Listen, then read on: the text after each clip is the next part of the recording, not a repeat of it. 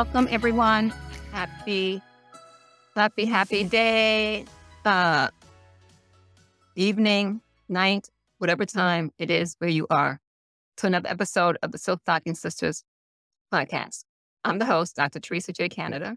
And today, in the next couple of episodes, I'm going to talk about some of the things that I discussed in my book, Desegregation in the New York City Schools, A Story of the Silk Stocking Sisters.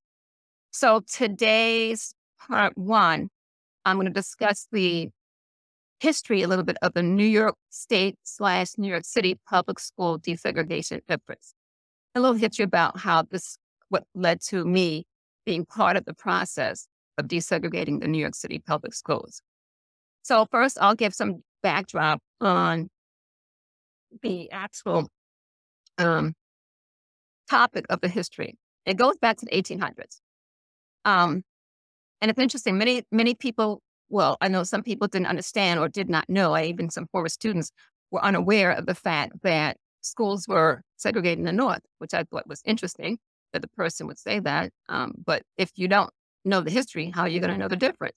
So I'm going to use this podcast as a platform to just basically share the information, myself and other people who were invited as guests, to discuss topics that can educate or give people a chance to think and process and learn something, but also share information and grow from there and hopefully make a difference moving forward. So today's topic, I'm going to go back to what happened in New York State. From 1883 to 1885, Governor Grover Cleveland, he was the governor of New York State at the time, signed a bill that abolished, quote unquote, segregated schools in the state of New York. Yes, they were colored schools. They were called colored schools. So he signed a bill that abolished colored schools in the state of New York in 1884. And the next governor, who was Governor Theodore Roosevelt, he too supported and reinforced this effort to abolish colored schools in the state of New York. And yet and still, the desegregation of New York City public schools did not begin until 1957. Go figure, right? Okay, so that tells us how far we've come and how far we still need to go. So let's look at what happened in the country in 1900s. In 1900s, residential segregation accelerated throughout the United States. Just, separated all across the United States, segregated housing. Okay, and which led to de facto segregation in New York City. So what does that say? That meant that people attended schools, if they attended schools, in their neighborhoods with which they live. Not much of that has changed, mind you, but that's pretty much the standard situation. So if you lived in a certain neighborhood, you attended the neighborhood school. And of course, if we have segregated housing, you're going to have segregated schools.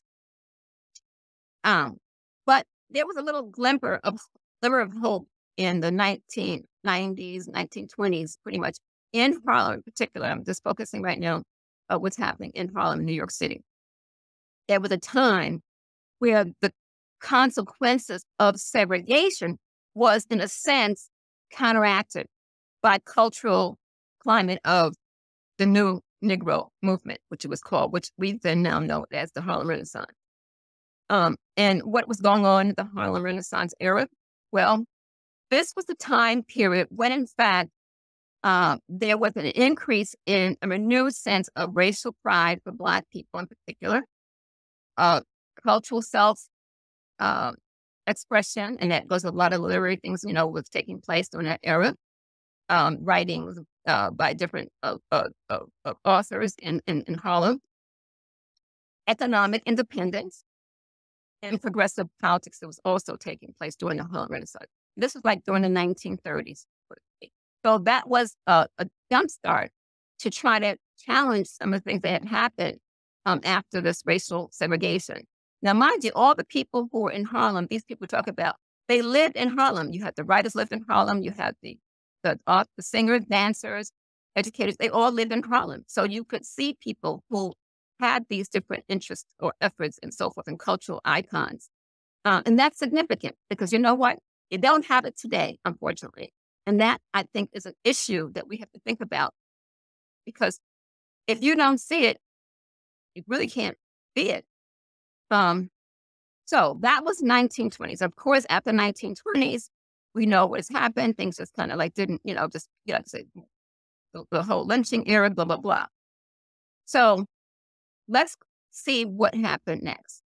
The 1954 Brown versus Board of Education Supreme Court decision was really catalyst behind the aggressive move of the New York City public schools to desegregate. That was the catalyst that prompted the New York City public schools to consider desegregating their schools.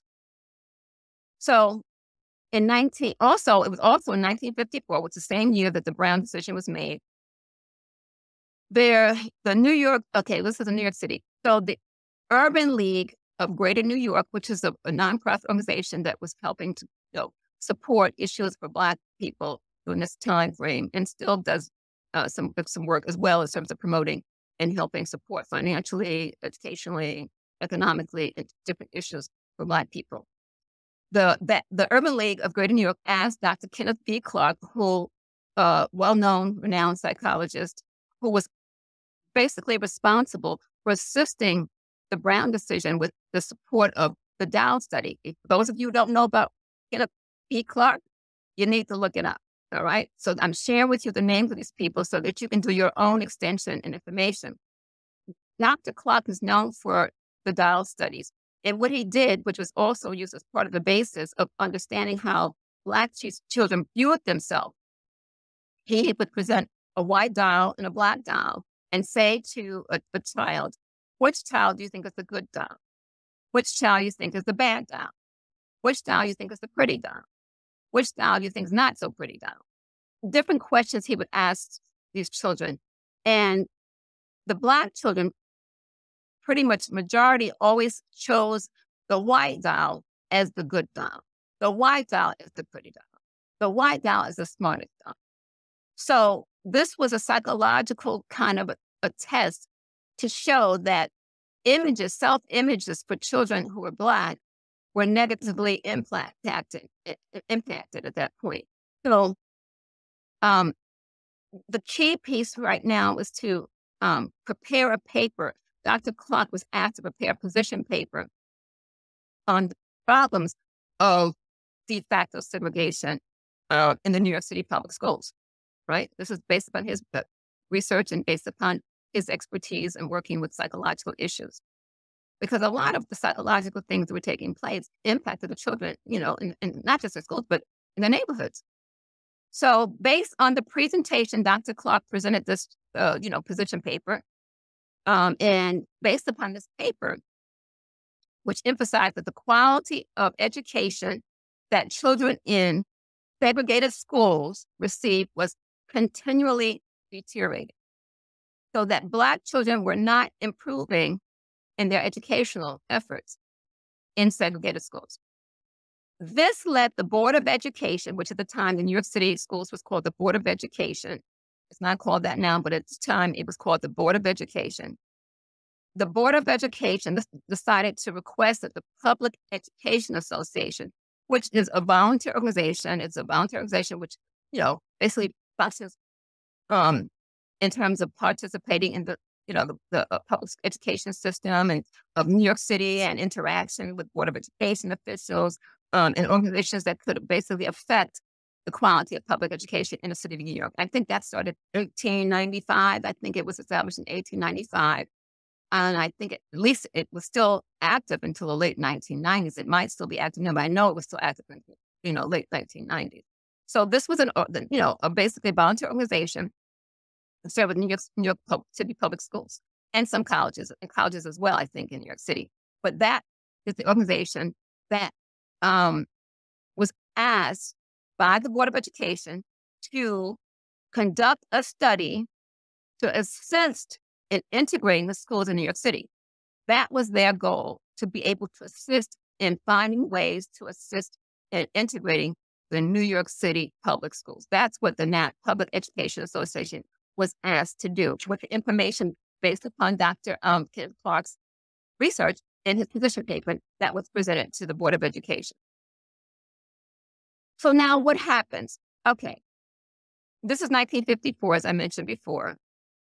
In December 1954, the Board of Education in New York City authorized by resolution the Commission on Integration. That was called. It was the Commission on Integration. That was what they decided to have this authorization of a Commission on Integration. That was a significant piece. So that was at the end of December 1954. Now, this resolution required the Board of Education to devise a plan to prevent more racial segregation and to integrate the schools that are already racially segregated.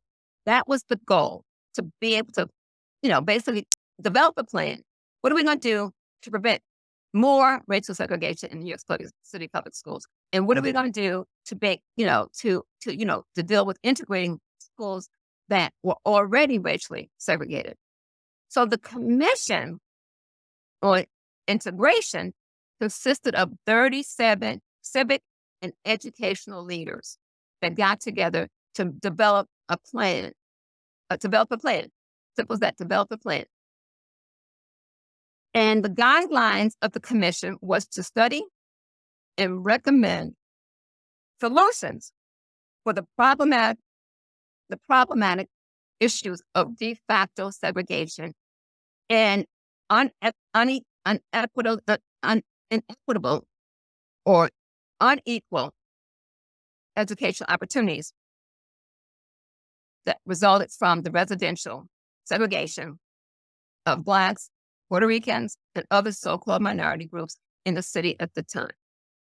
So that's just the beginning pieces to tell you there was a process taking place in 1954 that they're trying to find a way to prevent the continuous segregated school system and find a way to integrate the schools.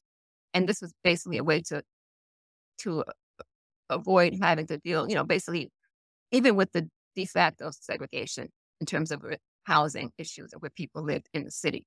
So that was the plan that was thinking about, and that was the group that was helping to decide and plan.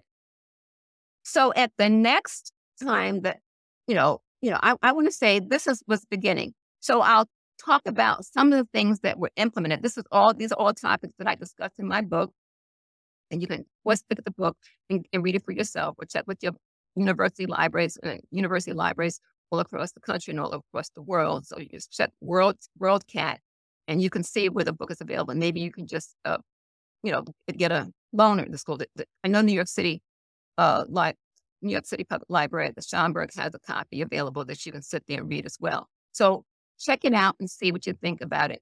But I will continue this discussion on the history of desegregation in the New York City schools in particular, and how they made plans to try to eliminate some of this based upon the fact that we still were dealing with de facto segregation in New York City.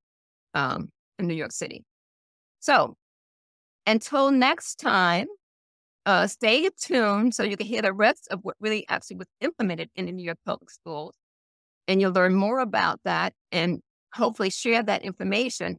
And hopefully we'll talk about what is ahead. What can we do at this point moving forward in terms of not just New York City, but in particular New York City and other schools that are impacted by, I should say, the resegregation of schools because the demographics are changing as we speak. So until next time, thank you for listening. And I look forward to seeing you the next time that we have the podcast episode.